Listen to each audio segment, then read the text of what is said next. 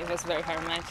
It was, I should move a lot, and you know, every point was very intensive. Like she plays very fast. So yeah, it was tough. I'm tired but happy. To knock out the top seed is a great achievement, isn't it? Yeah, of course. She's a big player. And especially on grass, it's very tough to play against her. Probably on clay it would be easy, even. But yeah, I'm satisfied. What have you got planned after Surbiton? I suppose you qualies for Wimbledon, is that? No, unfortunately, I don't get into singles. I'm 230, and the cut will be, I think, higher. But probably I will play doubles qualifying with Vera Dushevina. She's a very good player, and yeah, she's playing only doubles now. So let's see how we do. But probably next week I will play also WTA in Mallorca on grass court. It's a new event.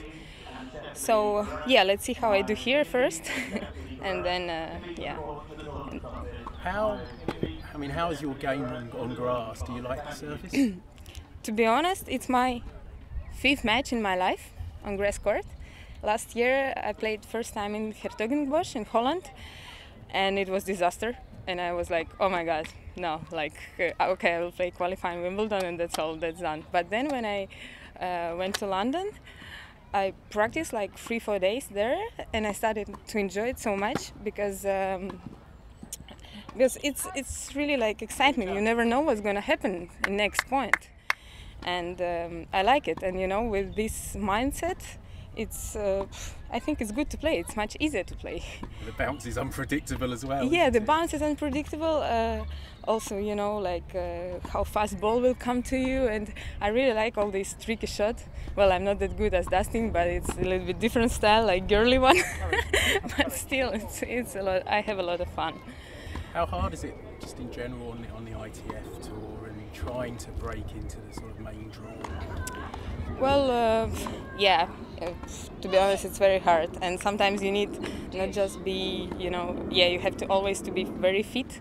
You have to be on your top condition, and also you need a little bit luck sometimes.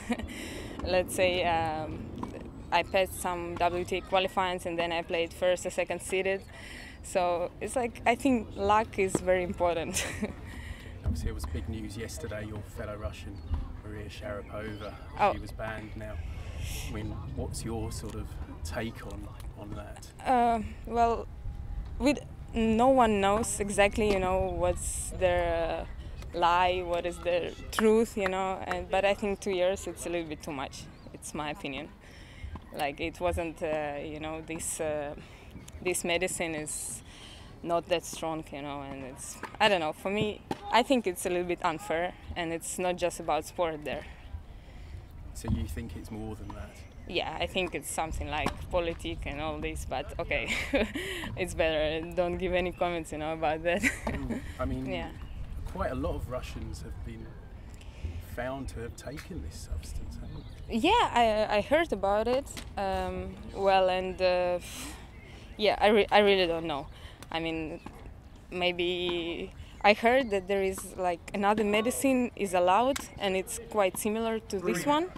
So it's like Russian sportsmen, they were taking Russian one, and now it's not allowed, and another one is allowed. So it's just, I don't know, really, I don't know. But of course it's very sad, because Sharapova, she's a great player, and I think everyone likes to watch her game.